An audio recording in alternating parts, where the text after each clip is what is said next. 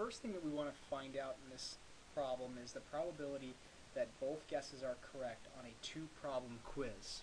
Now the first thing we need to know, of course, is what is the probability that a single guess is correct. Since there are A, B, C, D, and E, that's 5 different options, there is a 1 out of 5 chance that somebody guesses the correct answer. So we'll just say the probability that a single guess is correct is equal to, well, there's only one right answer out of a total of 5.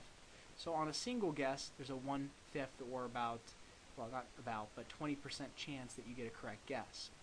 The probability for both guesses correct, which we can denote for shorthand correct and correct. Well, we're assuming guesses are independent, so there's a 1/5 probability on the first one, and there's a 1/5 probability on the second one, so there's a 1 out of 25 chances that the person will get both the guesses correct. And that comes out to, let's see, 1 divided by 25, about 0.04 or 4%. So 4% chance that you guess on 2 problems with 5 possibilities each and that you guess both of them correctly. Not a very high likelihood. So let's do problem B.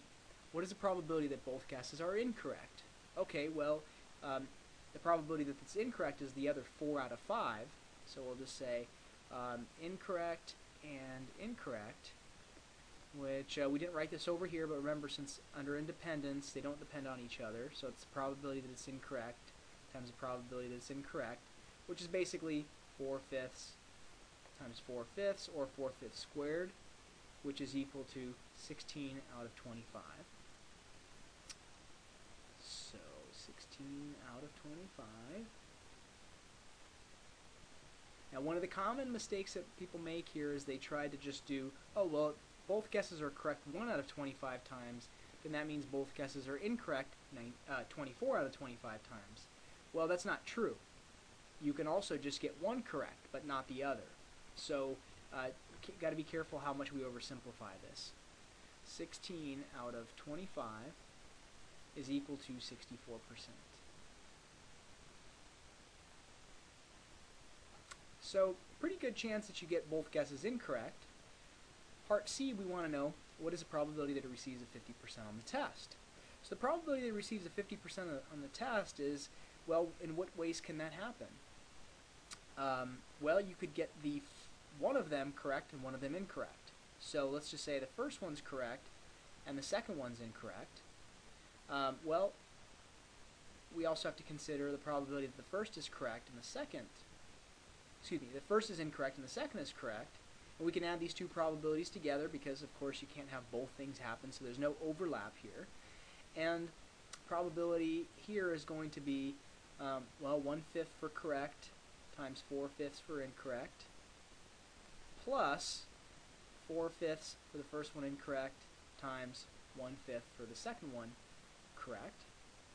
Or really, it's just twice the probability of one of these guys, since they're both going to work out to be the same. And that's going to be 4/25 plus 4/25, which is equal to 8/25. And 8/25 is going to be about 32%. So we're going to come over here and write 32%, and that answers our question. How likely is it that he gets at least one problem correct? Well, again, good practice. Probability of at least one correct is equal to 1 minus the probability of both incorrect. Okay, well that's equal to 1 minus probability of both incorrect is 64%.